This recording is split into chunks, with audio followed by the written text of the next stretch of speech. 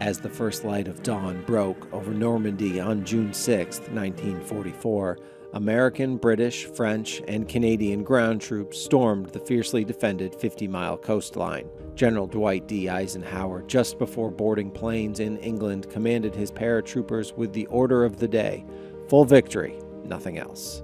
On Omaha Beach, American troops carrying full equipment pushed forward, huddled behind the protective fronts of their landing crafts, with naval gunfire smoke billowing in the background. Artillery equipment had been meticulously loaded onto landing craft tanks, or LCTs, at a port in Brexham, England, days prior. Pilots briefed for gun spotting missions over Normandy, ensuring precise support for the invasion.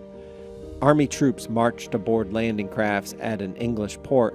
A medic from the 3rd Battalion, 16th Infantry Regiment, 1st U.S. Infantry Division moved along Omaha Beach, administering first aid to the wounded.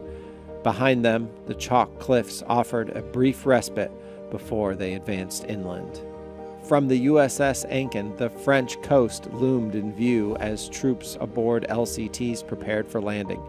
They reached Omaha Beach, brought ashore by Coast Guard manned landing craft, amidst piled supplies, stranded landing crafts, and fallen comrades awaiting evacuation.